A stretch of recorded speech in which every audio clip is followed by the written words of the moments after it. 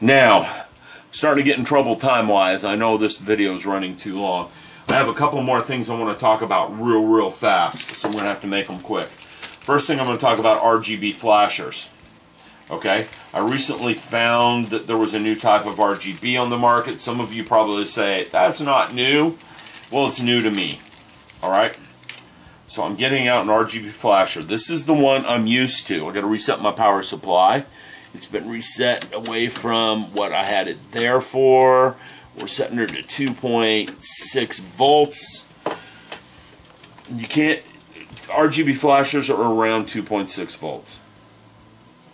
Okay, you set the voltage too low, you won't have all the colors flashing.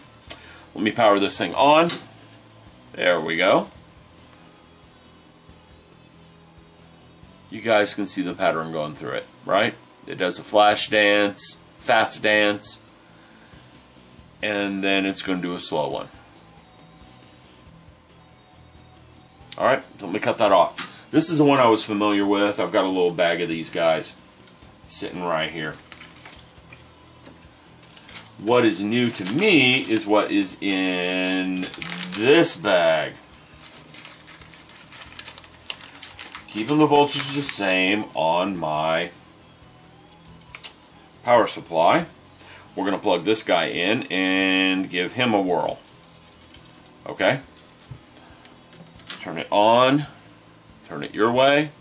We have red, green, blue. The blue's a little weak. I got the voltage a little low for the blue. Back to red. This is a nice slow flasher. Okay? I can see a certain use for it. So I bought some. They weren't expensive. But I did find some slow flashers. So there's different kinds of Rgb flashers out there. Alright? Want to let you guys know that. Another thing that's starting to become way more available than it was a year ago are flat top LEDs. Now, why do we care about flat top LEDs? Well, one reason I care about flat top LEDs is light.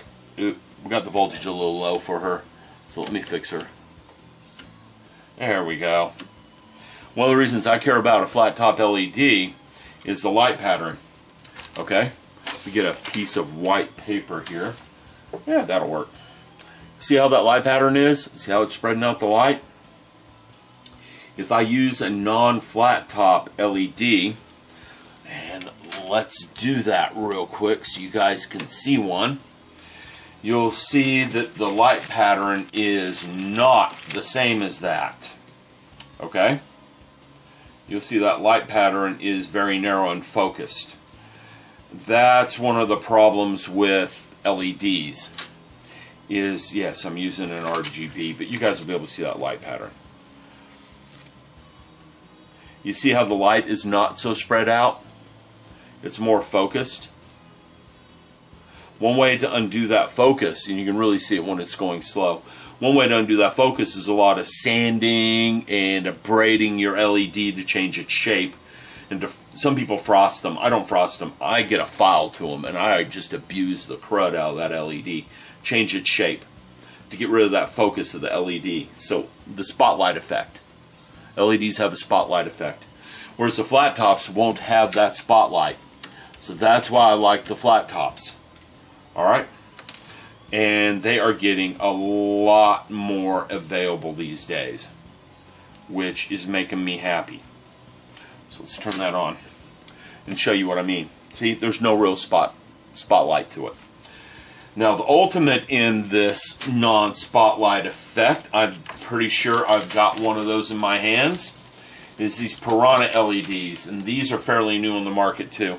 Pardon me for a second. I have to find the positive pole on it because it's not like a normal LED with the positive end and a negative end. I have to look at them to see them.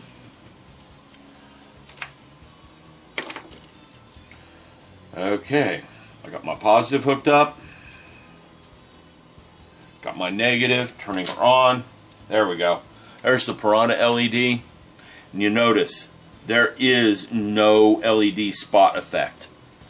These are even better than the flat tops. It's spreading that out. They're also a bit brighter than the flat tops. than the normal LEDs, just a little bit. Now you want to talk bright? Let me get bright. What I have in this bag are some 10mm LEDs. They're half watts. Okay? So let me get one of these babies out. Let me plug her up to the power supply. Click her on. They still have the spotlight effect. And I don't think it's that much brighter than the Piranha, but it's definitely brighter. Okay? I got a bunch of these guys coming, and I might use them with the A-Wing. We'll see. Because it is, you don't want to look at that. It's definitely brighter than the Piranha LED. Not a whole lot, but it is brighter. And that's a half-watt LED. These other ones are 20 milliwatts. This is 500 milliwatts. So it's definitely consuming more power, and it is brighter. Alright, this leads me into one last little thing I'm going to go over real quick. And that's the LED light strips. Alright? You guys, oops, that voltage is not going to power that. You guys have seen these before. I know you have. There. You've seen these before. I did a review of them. Alright, that's blue. What if I don't want blue? What if I want some other color? Okay? What I can do is this. Let me cut that off. And let me hook up something else. I'm going to have to turn the lights on so I can see this properly. Old eyes. Need glasses. There we go. There's positive end. I'm using the waterproof light strips here for a reason. They disperse light fairly well. Okay? And they don't do it quite as well as I'd like, but they do disperse light. We're going to talk about a way of fixing that in a minute if you'd like. I had this guy lit up earlier, and I probably should have just left him and done the 555 separately. Let's see if that got him going. Nope.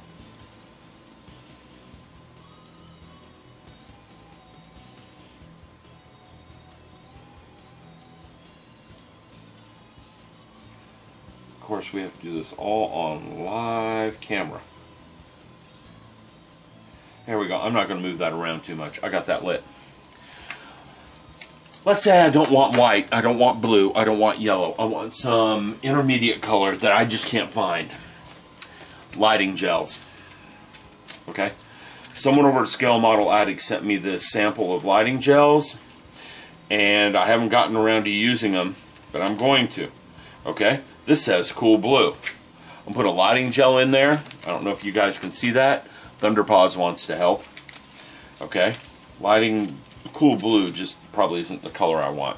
Let's say I want a deep dark red. I'm doing a Klingon engine on a bird of prey or something. Put a lighting gel in there, and I'm going to get a deep dark red. Alright, you guys can see how that's changing that color right there. I can't do too much with Thunderpaws here. If I start moving the camera around too much, he's going to be in on it. But you can see that it is definitely changing that color. Okay? Afraid that's going to go out. There we go. We can see it's changing the color. And you know, you can just put these lighting gels come in many different colors. There's a lime green. Okay? You want to do your bird of prey from Romulan base. There's a nice green there. You know, there's a nice deep blue.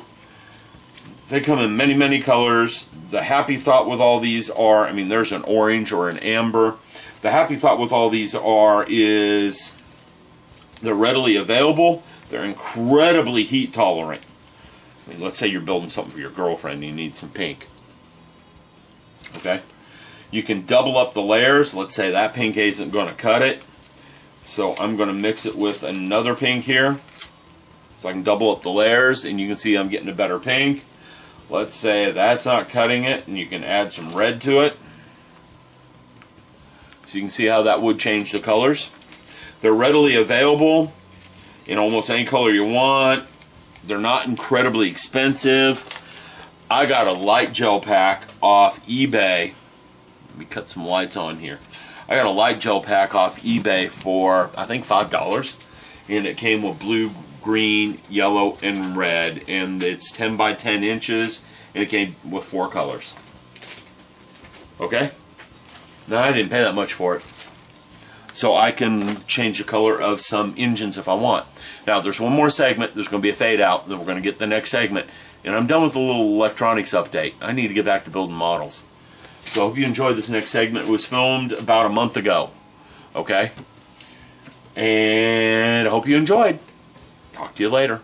Hello, everyone. From time to time, I'm going to throw out a few teeny tiny updates to my electronics tutorial, my lighting tutorial. This is one of those updates. I don't know if I mentioned earlier, one of my viewers, .40K Orcs, suggested that you get your wall warts, the plug-in power supplies, at a place like Goodwill.